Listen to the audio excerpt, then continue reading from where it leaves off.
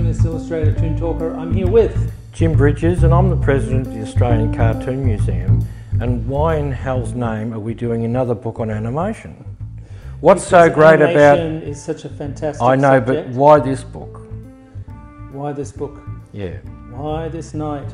So, okay, basically, I'll just adjust the audio down, sorry. Just get it down to a manageable level, a decibel. We're doing to knock your socks off. Walter Foster books. Yeah, they're great, but... Yeah, so learn how to draw and stuff. A number of years ago, they brought out Animating the Looney Tunes way with Tony Cervone, and it's all to do with drawing on character Warner Brothers characters. So Warner Brothers, as in Bugs Bunny, Daffy Duck, etc., etc. Now, why this book is so important is because there's a lot of lessons in here. Obviously, you know, if you're a great fan of Warner Brothers, this is the book for you. But if you're not, if you just like other forms of cartoons or you just like drawing in general, this is also a book for you, and I'll explain why as we open it up. It starts out with Tony Cervone, which is a director of Warner Brothers Animation, a little sketch there of Bugs, and it looks like a car or something. How old's the book? Who published it? This was brought out in the early 2000, I think. 2000, yeah. And it just basically a very cool rundown of the animation process, traditionally or digitally. And there's some great lessons in here. Now, with drawing, as if you're drawing, you know, realistic characters or any kind of character, you start with some very simple shapes. So it runs you through that. As you can see, a lot of animators use a color pencil because it's very smooth, it runs very quickly, and then you can do cleanup with black pencil or pen over the top very easily. There's a little bit of an explanation of the book itself. And of course, no animation book or drawing book would be any good without you know, explanations on how to draw hands. So let's dive in, shall we? The first chapter is on character development. So characters, Bugs, you can see the development of Bugs with very, very simple geometric shapes, and his stance can be explained very quickly with a very articulate stick figure. So as you can see, as in normal stick figures, you probably see they don't... We'll go into these shapes here. You see, the idea of drawing anything is you start with a very basic shape. So you look at the shape of, say, an orc's head, and you think, okay, well, it looks like an egg. So you start with an egg, and then you add little bits and pieces, and gradually you get to an orc. The same thing with stylized characters or caricatures or anything that you need to draw, whether it be a car or a cup or a tree. You start with very, very basic shapes, very loosely, very quickly done. And then you do what they call cleanup in animation, or you just develop the character more. But I just wanted to explain a little bit why there's a stick figure here.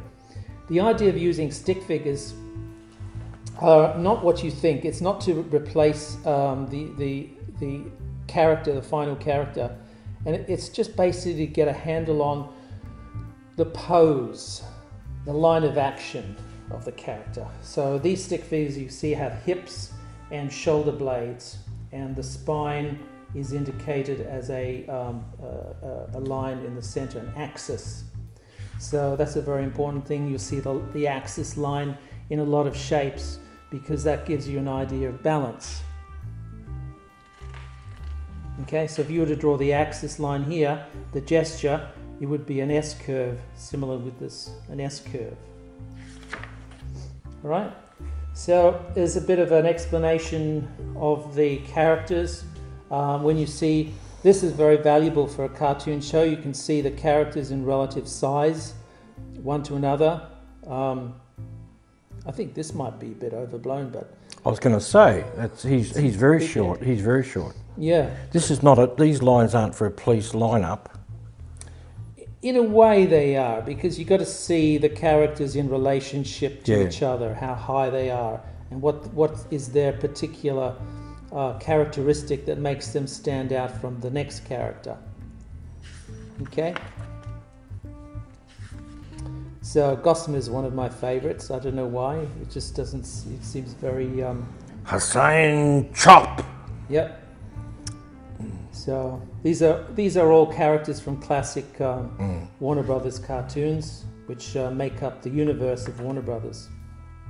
So again, talking about basic forms, Bugs here is described, very basic shapes, using ovals and pears and things. And all of the details are then extrapolated or added on to the figure after you get the basic gesture down, because animation is all about bringing life to the drawings. So you've got to make them live. There's some little tips on tools of the trade, using the animation disc, etc. There's different cues, shape cues, like Lola Bunny is made up of a series of circles and ovals. Tasmanian Devil is made up of usually like a big upside down kidney shape or pear. So you could start to see possibilities where these poses can then lead to something more dynamic. So adding a skeleton, this chapter is called, because you're basically adding linear accents to the ovals, and you need a combination of straights or sharper curves with curves themselves in order to give the curves a point of difference. So you can see here, there's a lot of instructions to animators who have to draw the characters on, what are the procedures of drawing the arm of Wile E. Coyote, for example. What are the expressions in the fingers? How far can you take them? How far can you take the caricatures of the arms and the hands, etc., etc.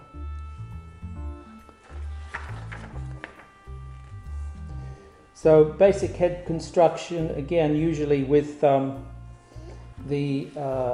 Loomis concept of drawing a head. You start with a sphere, a perfect sphere, and then you drop features off that. With cartoons, because they're really very exaggerated forms, you usually start with shapes that are not necessarily circles or spheres. They could be pears, they could be ovals. So in the case or egg-shaped, as in the case of bugs.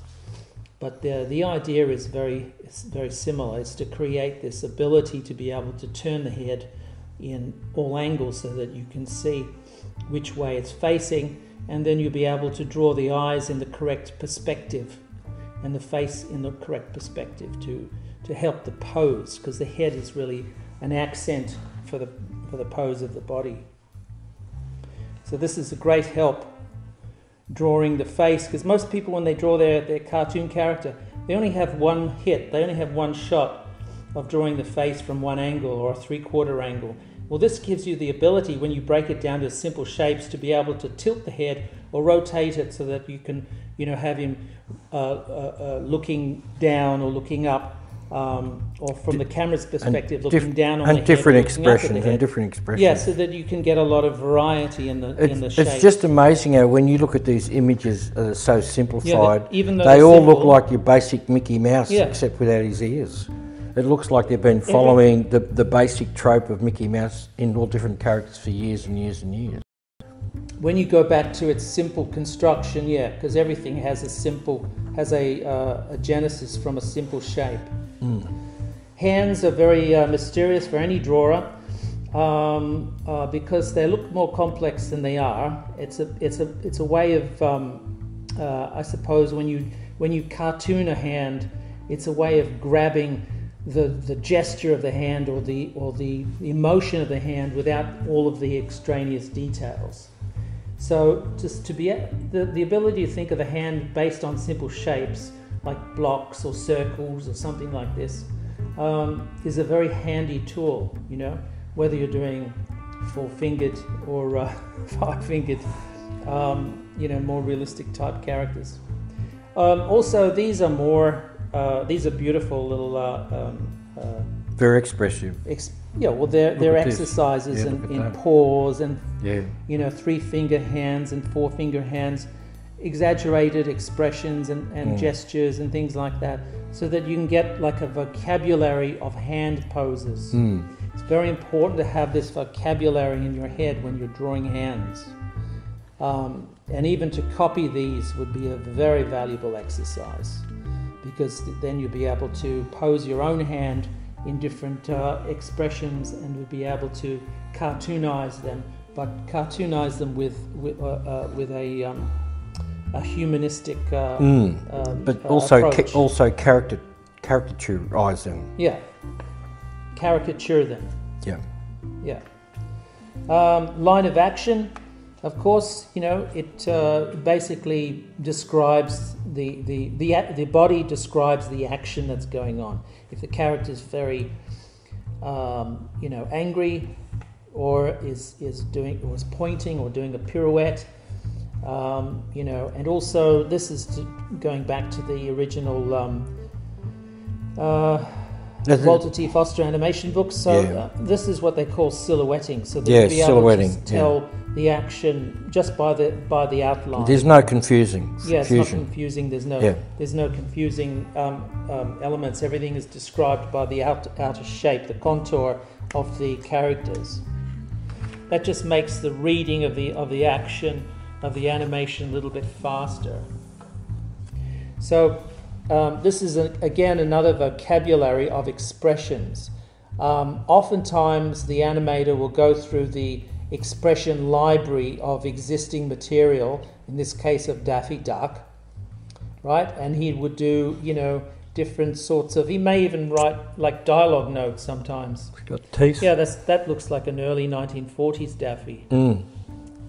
So there's lots of little notes that you put in there, how to show Daffy angry or really shocked or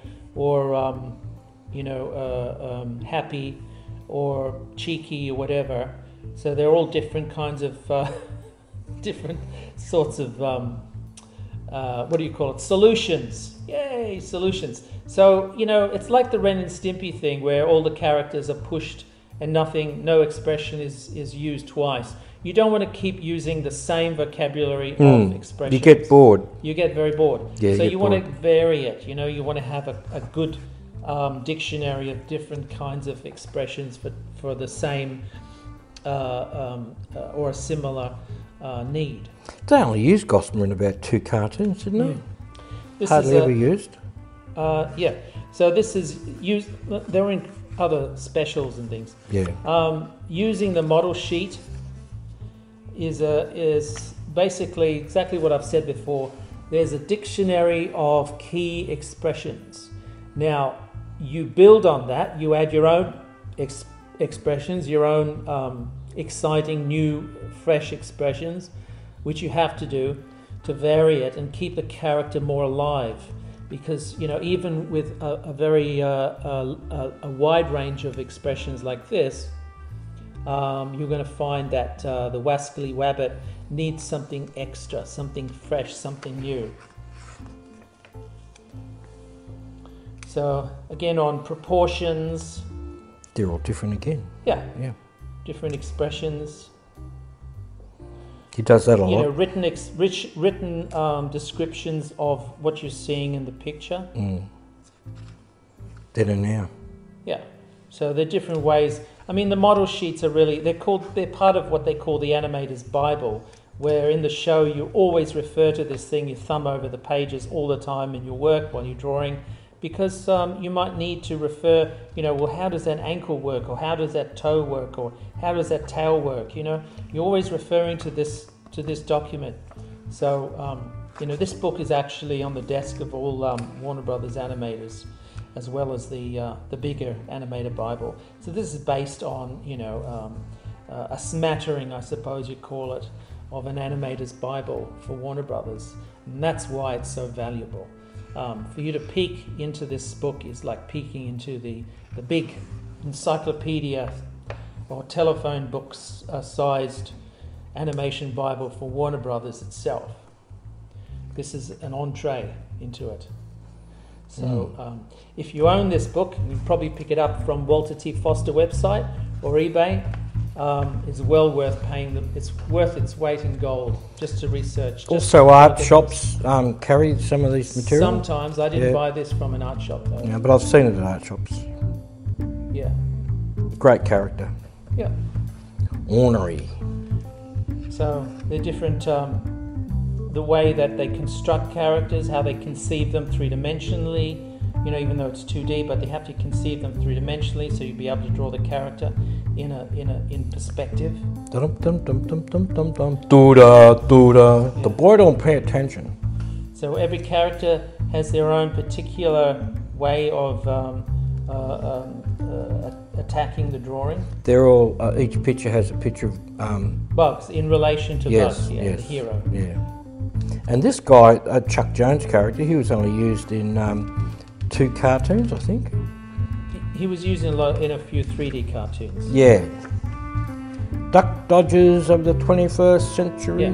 Pussyfoot, Mark Antony, I think, were only used in 1 cartoon or 2 cartoons. Yeah.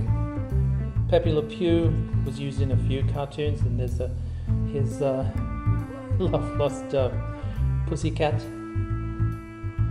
Lee-Cat. Lee-Cat.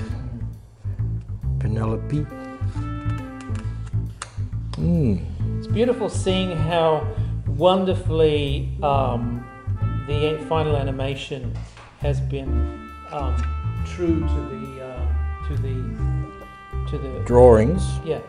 To the Bible, to the animated Bible. And look at the lines in this, because he moves so fast. He's got all his swift. Yeah. His tail helps too, doesn't it? See, even little simple things like you might think how to draw the hat. Yeah. Yeah. There's solutions for all the problems that come up with the animators day to day. This looks like it was drawn about 50 years ago, doesn't it? Yeah, they're based on photocopies. Yeah. The Bibles are usually photocopied. He's great. Hello, my honey. Hello, my baby. Hello, my ragtime gal. You can see where all of that, having read how you do the tilts and the character construction and things, lines of action, where these fit into these character designs. These supporting cast characters. Three whiskers are given and tiny life teeth. by adding, not just front-on pictures of the characters, but three-quarter or action poses and things, expressions. Yeah, it's going back. It's going back. 1940s. Yeah, going back. They used to paint him on the side of planes. Yeah. Yeah, bombers. So the story process in animation is a visual process, and it starts out with what they call the storyboard. So in animation studios, the story artists or the story people are the people that do the storyboards, because it's all visual storytelling. It's not based on scripts alone. You can't make anything with a script. You have to make storyboards and layouts, and this is a little tips on their color thinking processes of creating moods. Just a smattering. It's not anywhere near as sophisticated as a lot of the 1950s. Stuff. I mean, that you can appreciate creating backgrounds, designing it, perspective drawing, etc., and then going into color. That's a book on its own. These characters can't draw for nuts. Look. Yeah. So a little bit of can't draw for about the animation process. Voice recording is very important, of course. These are based. The mouth shapes are based on what they call visemes rather than phonemes. So their mouth shapes, the shape of the mouth when it's saying the letter or the word or part of the word or the vowel. Okay, so it's the shape of the mouth. It's not based on the enunciating every single letter. I think we explained that a little bit better with the Artman book recently. So thumbnails are very important. Thumbnails are like I guess a precursor to storyboards, where you work out gags a lot and extremes and double takes and other antics. So it gives you an animator an idea of where the action's going to go, how far is the action going to go. These are character layouts, which are similar to storyboards, but they're drawn a bit bigger, and they're actually traced for the final animation for cleanup. Well, they're using the actual character in a visual way, like this or that. This is precise. Or this, yeah. So that's when you're beginning animating. That's when you're actually animating. Other exercises, usually, basic walk cycles. Walk cycles are little exercises that animators like to do to explain the character of the character, the personality of the character. Personality of the character that they're animating. And you can see each character for every different situation has a different attack, a different sort of way of running or walking. This is a very angry Porky running, I think, in probably a haunted house story. There's a very scared cat-like scaredy cat. I think that would be Sylvester. It's not really saying what it is. Without the colouring, some of them don't look too good, do they? So keys are in-betweens. Keyframes are the beginning and end of an action. The in-betweens are the build-up. So the in-betweens give the action its pace. So the more frames you have in between, the more in-betweens you have, the slower the action. The fewer the in-betweens, the faster the action.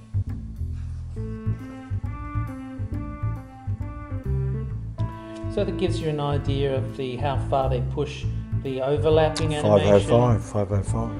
Is that individual frames? They're individual frames? Yeah, well, this would be the frame number. So it would be, say, 499, 500, 501, 502. But are they individual frames on the actual film or the actual what they're filming? No, it's the film. And, okay. This is the pencil test. So this is the layout of the film. Okay. Yeah. So they're not the frames? No, but they're the same size as the frames. Yes. Pencil. Yeah.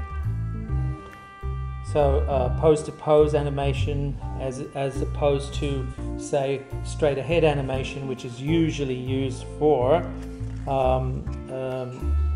what would you call it, physics, smoke, explosions, etc., or stop motion. Pose-to-pose is using keyframes and in-betweens. Anticipation, the take. These are different animation principles. Anticipation is the action before the action. Tex Avery. Yeah. So in order for, say, for 2, the action is Bugs lurches or lunges forward with determination. The anticipated pose for that is this. So the drawback. He pulls back like a spring and then releases, and that's the release. So that's the same for all of these. And the takes is just basically an exaggeration of the action. So fast action, sometimes you have multiple images in fast action, or smears or other things, like it can be very funny, but it's very effective. It's kind of based on photography in a way. Multiple exposure. Yeah, that's right. But it works very effectively. So really exaggerated takes, expressions and things. Squash and stretch, of course. The key with squash and stretch is with everything you squash, you stretch. So in other words, it maintains roughly the same volume. When it's compressed, it spills out at the side. Daffy looks a bit like Donald up there, doesn't he? Yeah. Even there. A duck is a duck. Yeah, but a black duck. Yeah. More about squash and stretch. People love squash and stretch. Of course, it's it's the basic. The hallmark of cartoons, of animated cartoons. These are some nice. It's good to sort of see where the frames start and end. This is frame 141. This is frame 145. So these are probably key frames, and you have 1, 2, 3, 4 frames in between these two images.